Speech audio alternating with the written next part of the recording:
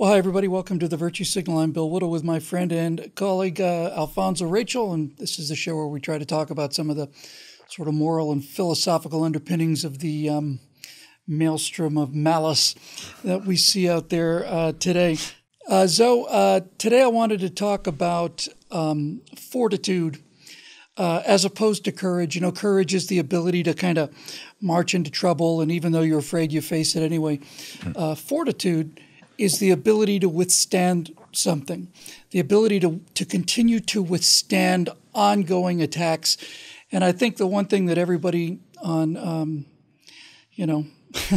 anybody not on Team Satan is feeling out there right now is a sense of just this unremitting assault on everything, not just traditional values, not just on patriotism, but just on common sense. Just the world feels like it's upside down, and it seems to be getting worse every day. I know a lot of people like me and like you are concerned about all of these things and worried that they're not going to come back. So why don't we give people a little shot in the arm and talk a little bit about the idea of fortitude, about the resistance to despair and the willingness to stay in the fight no matter how overwhelming things can look sometimes.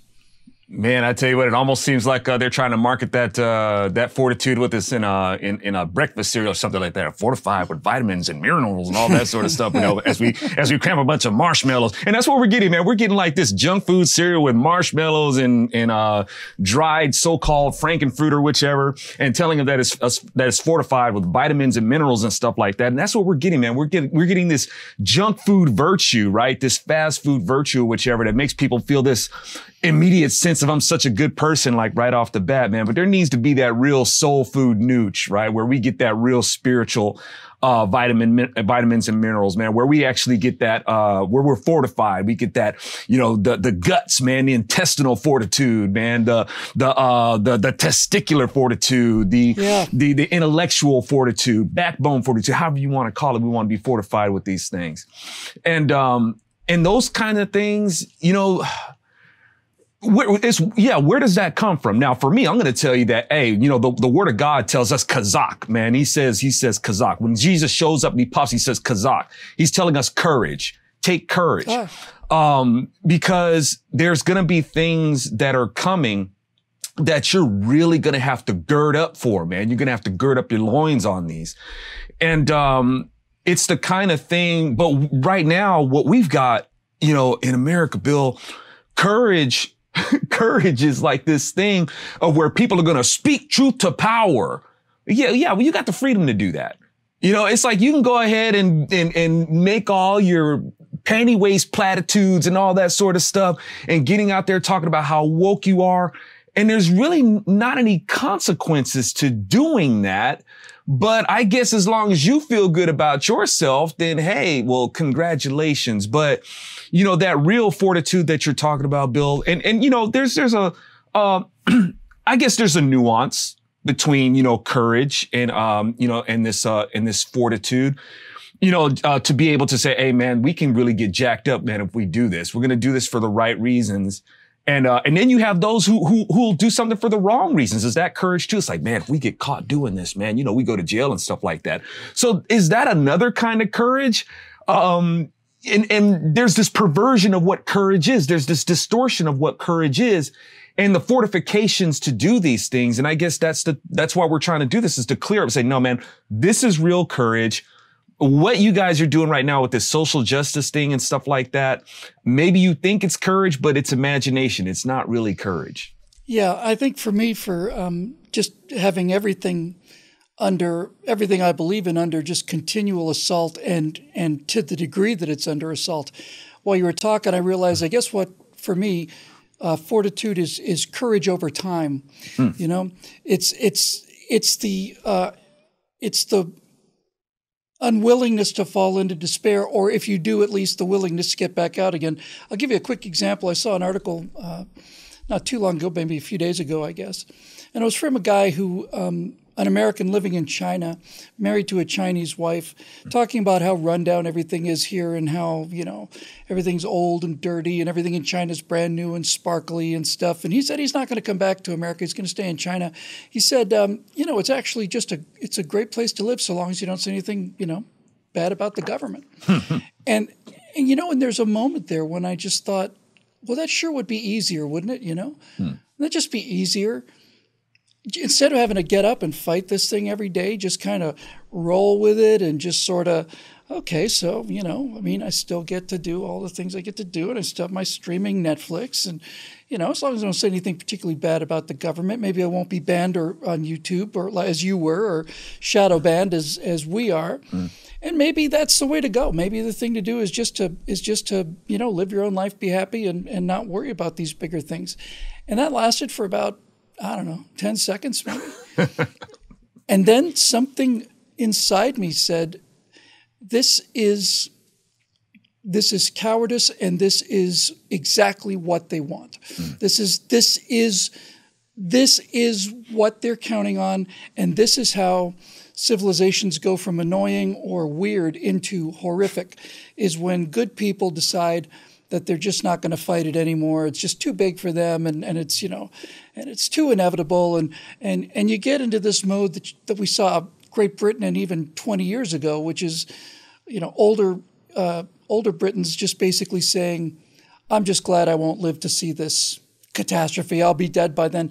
I find that to be kind of like the sound of your voice telling you, you're trudging through a blizzard and you've got another 4 miles to make it to shelter, and the back of your head is saying, just lie down, take a little nap. You're not going to sleep forever. Just take a rest for 5 minutes. Lie down in the snow, close your eyes, take a 5-minute nap, and you get back up and do it again. And I know that you never get up from one of those naps, ever. And so I guess that's kind of where I was going with this one today, is that willingness to get back up and endure all of these assaults, because they have to be endured if they're going to be overcome. And now, would that be like an example of the courage to say, we'll cross that bridge when we come to it? It's like maybe it's just some people just can't imagine that it could get that bad, or this sense of complacency sets in, and it's a sense of delusion, or where they really just don't understand how bad these things can get, or maybe if they just keep their mouths shut, it'll pass by them, or they won't get caught up in it, or something like that. Just all the while, this oppression just kind of just keeps squeezing in on them. And maybe it just has the effect of they just get sensitized to it, and they don't sense how, their freedoms are being taken away from them. Just like maybe somebody doesn't recognize their own BO. It's like, man, seriously, man, you should try some deodorant. And they just don't really get how the funk is just like, it's just coming, it's just bouncing off them, right? And well, I guess what I was getting at is not so much people who don't realize it. It's people like us who do realize it. I mean, it is so discouraging to look at the news every single day and just to see, we're going to pass a $2 trillion infrastructure bill that's going to be paying people to have high-paying union jobs. And you see these things and you just go, what is going on? And the ability to suffer those kind of outrages. And that's what it is, really. It's suffering. It hurts. It hurts to see these things. It hurts me anyway. I know it hurts you too. Yeah. It hurts. Yeah. And there's a real tendency to either give up in anger or give up in surrender, kind of, I'm just going to whatever, I'm just going to keep my head down. And that's what tyranny depends on. And when you see people actually standing up again and again and again, it turns out most of the time those people win. But I guess I was just looking for your take on what you do and what it takes for you to just get up and fight another day, because when you get right down to it, that's really it. It really comes down to, I don't know what's going to happen tomorrow. I don't know if it's going to get so much worse that we can't do anything about it. But all I know is today, I'm going to fight today. I'm going to get up and fight today, and I guess we'll see tomorrow how I feel. Right there, Bill. It's like, when a person is saying what are they going to fight, even if it's their inclination to keep their head down, right? They're still knowing that there's something to face. I guess deep down they still know that there's something to face. And which complication, which fight do you want to handle? In what area do you really want to be courageous, right? Is it the courage to be able to stand up against this and say, hey, the policymakers, and say, hey, you can't be doing this. This is going to drive up the cost of everything. And we're going to be right back to square one. People wanting bigger compensation packages, minimum wage increases and whatnot. All these things which are going to pass, the cost back onto the consumer. We're back to square one. Or do you face the culture and say, hey, why are you, you guys you're being drones. You're being fascistic drones. And do you want to face them, this mob of entitled people who are going to just, eviscerate you, in your life? So which one do you want to face? One way or another, it's going to, be a complication. And one of those things have to have a redeeming value to it if you're going to take on that complication. How I cope with it is that I take it to the Word of God, and the Word of God shows me. It's one of those things, I hope folks can understand. You don't read the Bible reads you. And when you examine it, it's like, yeah, I told you this is I created humans. This is how they behave. And so, well, God, why don't you do something about this? Because you would hate me for it. I'm a just God. I've got to let this thing play out before I bring this judgment. I'm going to have to show that when it comes, I have an airtight case against you, right? And those who have the courage are the ones who can trust and say, okay, God, I'm going to trust that you know what you're doing on this. What are your instructions? And so what we have to do is we got to get out there and report and show that, hey, this has happened before. If you go down this road, it's going to lead to a whole lot of problems. I cope by knowing that, hey, man, right now, we ain't faced nothing like what Jesus faced and the prophets that he talked about who were telling of his coming. And an example I could give, because here's the thing, this goes in stages: spiritual, cultural, political. Right? This is how this is going to happen. The Word of God tells us, like, you're not wrestling against, flesh and blood. You're wrestling against powers and principalities, things that when you look at this stuff and you say, dude, how can you not get this? It's right there. It's almost like, as I said before, it's like it's supernaturally stupid. It's like you cannot, how do you miss this? But when we see it, we saw that guy where the police came into his church, right? Yeah. Now, this is an example of courage.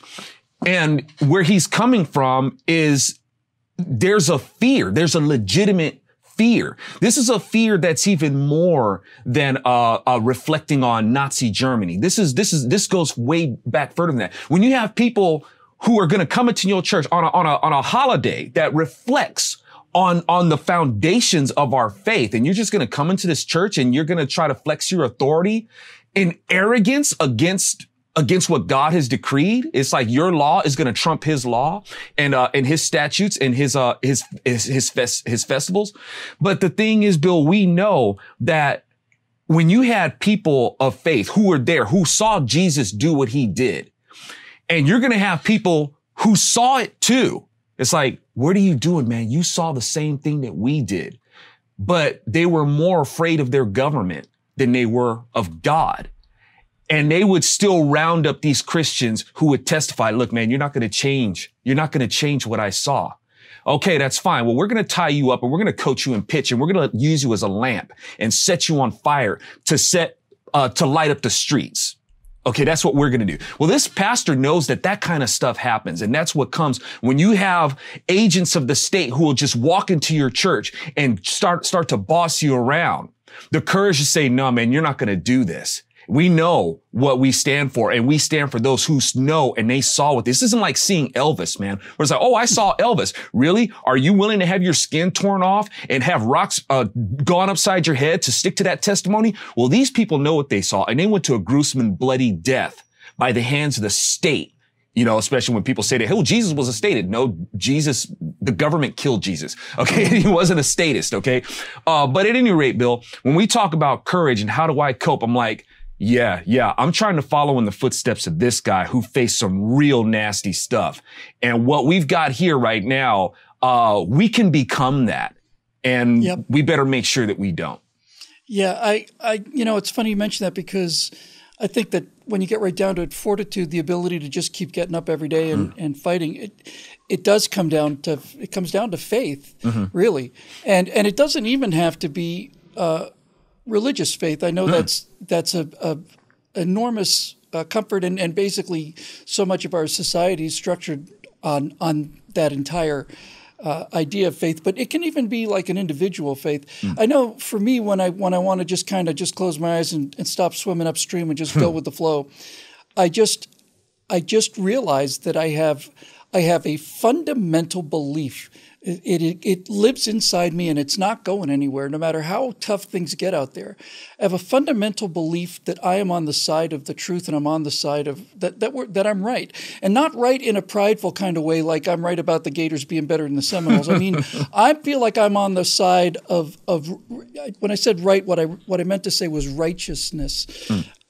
I think that sense of righteousness lives inside people, makes them a kind of an incorruptible kind of a thing. And hope is the human emotion that gets us through relatively short-term traumas. We're out in the middle of nowhere on a raft, and nobody knows where we are, but we can still hope that a ship will come by or something like that. But it seems to me that fortitude, courage over time, is based more on faith and hope. Hope is kind of like boy, that sure would be nice if. Faith is kind of like, no, this is going to happen. And I suppose, like you, I just have faith that the world, that the insanity of the world cannot triumph and will not triumph. And since it will not triumph, it's not even that I want to be on the winning team. I want to be counted on the team that stood and did the right thing when the right thing needed to be done. That's really important to me. Indeed, man. I hear you. And that's maybe sometimes at the end of the day, that's as good as it's going to get. Maybe that's all there is to it, right? You just got up and you fought them today, and you'll try to fight them tomorrow. We'll fight them until we can't fight them anymore. Yes. And the word tells us, it calls it salt and light. The objective, our commission, in the word is to be salt and light. We're supposed to take these truths and we're supposed to make them savory. Right? We're supposed to make them palatable and tasty to people. And not only that, salt is meant to preserve. That's our job. We're supposed to preserve our liberty, our God-given liberty. We're supposed to be light. We're supposed to say, hey, this is the truth right here. The light that shines on the floor and is a lamp to your feet, not a light that shines in your eye and blinds you. As the word of God says, the devil masquerades as an angel of light. He dazzles, he blinds people. So, and what we're trying to do is make sure that, hey, as it is, we're under, like the law of entropy. We're subject to these natural laws. And we're going to break down, and it's going to change into something else. That's inevitable. That's just natural. That's something that we can observe in nature. And as will this republic eventually just decay. And what we want to be able to do, Bill, is that we want to make sure that we're not contributors to the decay. We want to make sure that we are those who are at least giving the message, hey, this is what we want to be able to do to conserve our republic. Protect the remnant. Yeah, that's protect right. the remnant. Everything has a shelf life, right? We just want to make sure that we're not contributing to it. Hey, man, if we can get some folks out of this burning building, let's do it. It's worth the shot. We know that we can't save everybody. It's like I say, we have a lot of this quest that we're out to save America. America can't be saved for this simple reason. America has already been saved. The Lord already saved America. We're a saved country. We're a saved world as it is. The objective is to let people know that they are saved. But you got a lot of people out there who are acting out of fear, acting out of pride, acting out of whichever. They're like people who are drowning. And you show up and you're like, hey, your salvation is here. It's already been taken care of. And that person will jump on top of you and try to push you down, and kill you out of duress. And sometimes when you go out to save somebody's life who are drowning, you got to go up and you got to knock them out, right? You got to hit them hard and then drag them back. And this is how the Lord works. It's like, look, man, I may have to hurt you, to remind you that you are saved already. Well, when you say we're salt and light, sometimes it seems to me the only salt I have left is salty language when it comes to thinking about these people. I don't know that this has any bearing on anything really, but when I was in my 30s, my mom told me that when I was in second grade, she had a PTA meeting kind of thing. And she went to my second grade teacher and she held on to my mom after the rest of the people had left. She said, "I had a dream about your son." And my mom said, "Oh, that's interesting." And the teacher said, "Yeah, there was a fire in the classroom and Billy was standing on my desk showing people the way out, And that's not the optimum result. We don't want to say that things are, I think since I'm trying to find the positive in this, I think what you're saying is true. That things like a government has a shelf life, but the ideas and the ideals of this government are eternal. And since they're eternal, somebody's got to hold on to them and somebody's got to keep them safe and protected, even if they have to do that undercover, even if they have to throw themselves over it to protect it from the fire or the floods or whatever the case may be. But certainly the things that are out there that we all love as Americans and identify with as Americans are beyond the reach of election results and they're beyond the reach of corrupt media and all the rest of it. And I guess just the final advice for our viewers is when things seem like they just can't get any worse, there is a really well-tested adage among 12-step programs of people dealing with horrible addictions whose overwhelming desire is to just simply give up and relapse. And they say, one day at a time. And when things are tough, it's not even one day at a time. It's like an hour at a time, or can you go 5 minutes? Can you do 5 minutes and see how we do in 5 minutes? And that to me is fortitude, is the willingness to simply endure it, knowing that what we are enduring is painful but necessary. And if we don't endure it, then we lose what we're trying to protect. And I would like to, as I say, I'd like to live up to the example of the people who came before us. I don't think anybody can be a Winston Churchill, but I know that he was scared out of his wits. He just didn't let it beat him. And I guess that's kind of what I was going at with the topic of the show today. Indeed. And I know that, a lot of folks they're wanting to be encouraged. You're seeing what's happening, to our country. And a lot of it is sensationalized in the media, but a lot of people, they succumb to these things. It's quite satanic, Bill, because, what people are seeing is that they're seeing this frame of what's being told is truth, and the media tells us this, and people are out there and they're reacting to fear, whether it's fear of racism, fear of being sued, fear of transphobia, COVID and whatnot. You have this studio, this satanic studio that media wants people to view things in, and that's the same thing that Satan did with Adam and Eve. I want you to view this just like this. And I want you to see that fruit. Is there anything wrong with it? You've been made to be afraid of something else. Let me tell you what to be afraid of. You need to be afraid of God who's holding out on you. You go ahead and eat this and you'll be woke. You'll be enlightened, right? That's what you want, isn't it? So that's what people are being told, today. And there's a distortion, like I said, of what courage is. And for me, I can't give over to my own ideas of courage or what makes me courageous, because I could have that twisted up too and do something that I think is courageous and be a liability to somebody else and myself, my family, and all that sort of stuff. So I need something to base my courage on.